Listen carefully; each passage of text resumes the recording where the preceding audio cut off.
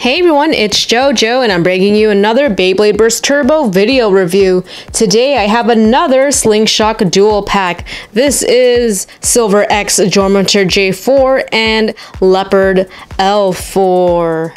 Here's the front of the packaging, and the new Beyblade is pretty much this one right here, and I noticed that it comes with a frame, and a lot of SlingShock Beyblades don't come with frames because they don't really work well in the Rail Rush Stadium.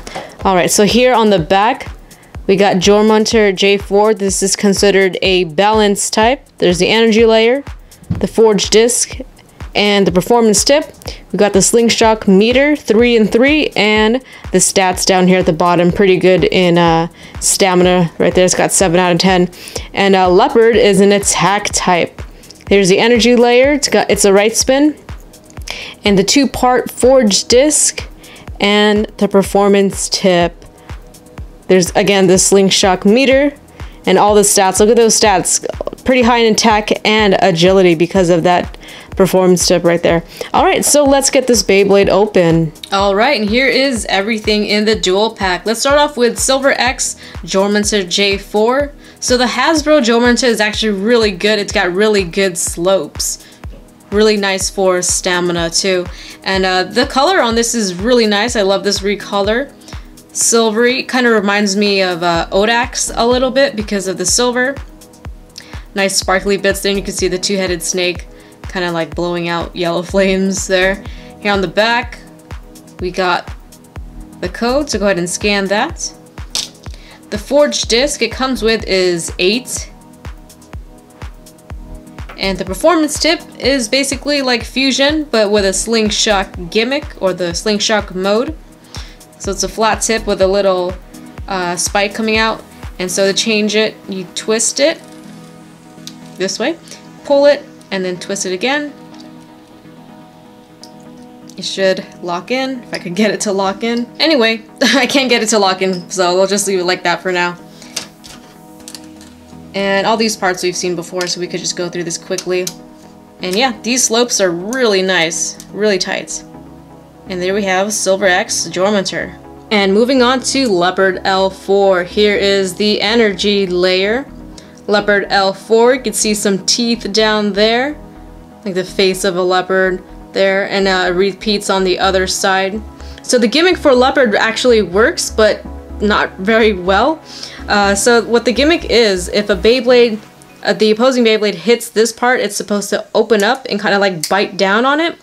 But with this, the layer is very sticky. Like the motion is it's stuck. I'd like to say it's crunchy. But anyway, it's like it doesn't, yeah, it gets stuck like that, and you have to like manually like push it down. I may just have to break it in a little bit more, but it just doesn't seem like it's as good as Takara told me, obviously. But I don't think that's a very good thing. It's kind of disappointing when it's like that out of the box. But yeah, anyway, here is the code. Go ahead and scan that if you don't have it already. And I will be doing a comparison to Takara Tomy in a little bit here. But yeah, it's yeah, it just gets stuck a lot. Alright, so we got the 2-part forged disc. The disc is 12, which we've seen before, so I could take this out. But this is a new part here, the frame. This is lift. So you could flip this around and it'll be like 2 different modes. So right now, let's point it down this way. It's got like a smoother bottom, much rounded. But if you have it in this mode, it's a lot wider. It also has these 3 points here on the bottom. And so, I mean, this is a good way to get lift if you can't get it through Takara Tomy. But frames don't really work well in in the Rail Rush base stadium. They just scrape a lot, and I'm pretty sure I'm gonna get that during my my test battles and test launches. But yeah, let me demonstrate how to do this. So basically, like with any other frame, you put it in and turn, just like that. You can see it's got a wider bottom with 3 points sticking out. So this is, I think that's called down skirt. That's what everyone's calling it. And this one is called up skirt, which is the better mode just because it has a smoother bottom, better for LED. But again, it's not gonna matter in the Rail Rush base stadium. But it might do okay with a performance tip if it makes it taller. So the performance tip is Destroy. This is the first SlingShock Destroy performance tip we've gotten. And yeah, basically just like the Destroy. Looks like a jaggy tip with this free spinning part right here. Kind of looks like a circular saw.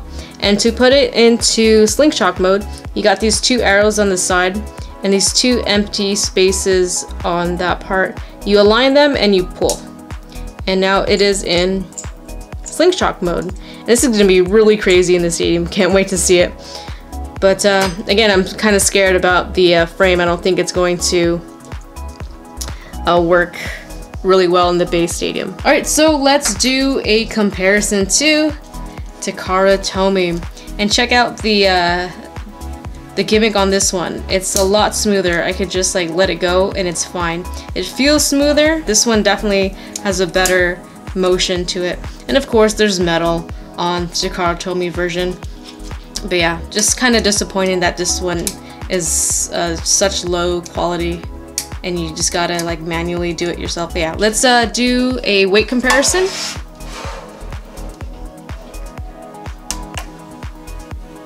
Alright, so Hasbro Leopard L4, 11 grams.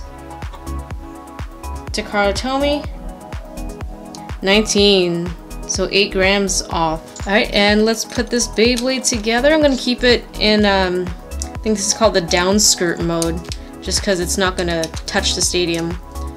And, oh, those slopes are actually pretty good. Alright, there we have Leopard L4 and Silver X Jormuntor. Let's move on to a test spin and test battle. First, let's test launch Silver X Jormuntor in normal mode. 3, 2, 1, let it.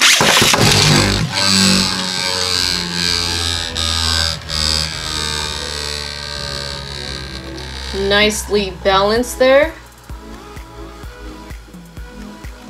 And I think we all know what's gonna happen at from this point on. Let's switch it over to SlingShock mode. 3, 2, 1, let it.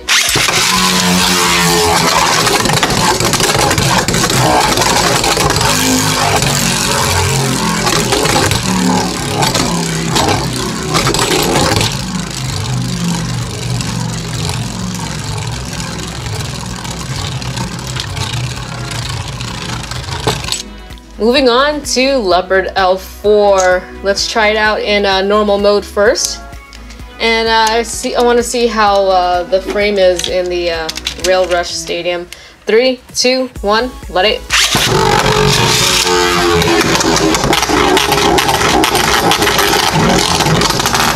Yeah, definitely some scrapage there. Let's do it one more time.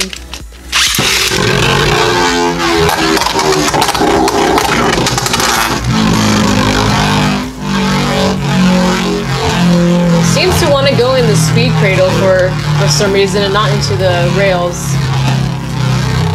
Alright, so let's switch it to SlingShock mode. See if it'll help it out a little bit.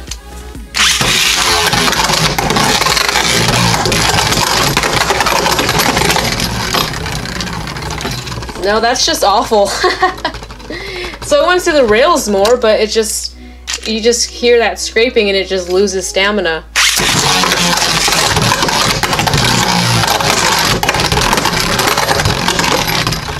Yeah, take a look at that. Just not good at all. But anyway, let's do a test battle between Silver X Jormuntor and Leopard, keeping both of them in SlingShock mode. 3, 2, 1, let it.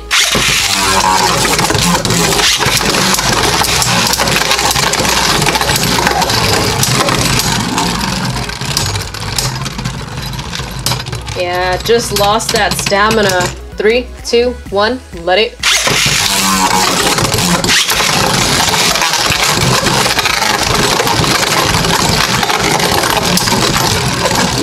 Yeah, Jormuntor barely touched Leopard. It just lost stamina from scraping against the rails. Alright, so I think this is where I'm gonna end the video. I don't like that, you know, it comes with a frame, but at the same time I do, because Turn is actually a really good frame. If you can't get turn via Takara Tomy, this is a good way to get it. Plus, I kind of like the new destroy SlingShock performance tip. It's really aggressive. It seems pretty fun.